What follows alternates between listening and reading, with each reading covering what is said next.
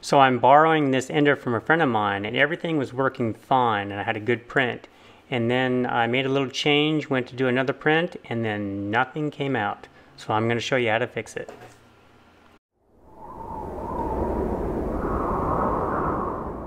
Alright, now the temperature is up, so I'm going to press these together and try and manually feed the filament through.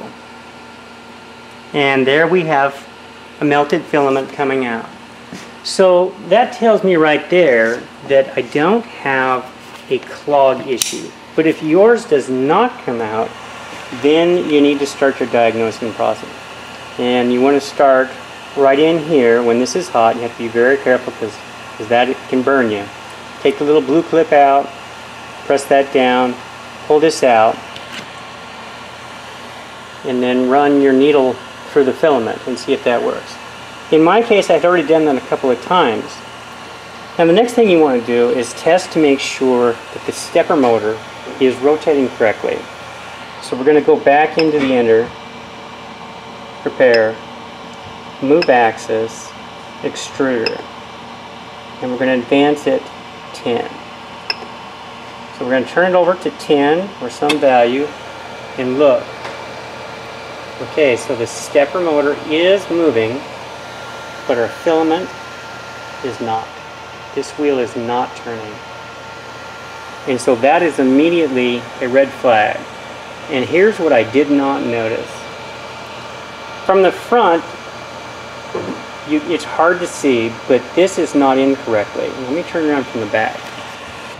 I had worked on this a couple of times, and I had released this a couple of times, and I just let it go back by gravity. But here's the issue. This gear knob is not lined up with this silver pulley. The filament goes into a groove into the silver pulley, and I did not notice it from the front that is not aligned. And so what's happening is that this gear is turning around and it's just sliding. It's not actually pushing the filament forward. The fix is really easy. You just have to make sure that's aligned. So I'm going to squeeze it together and then I'm going to tilt this down. And now that is correctly lined up and we can test it. So we'll extend the extruder manually.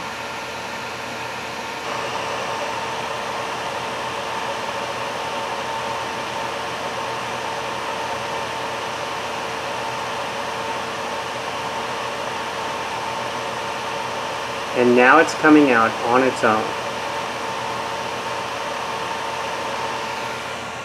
So for me, that was my issue, and that's what you should also look for too, and that'll save you a bunch of time, maybe chasing the wrong rabbit down the hole.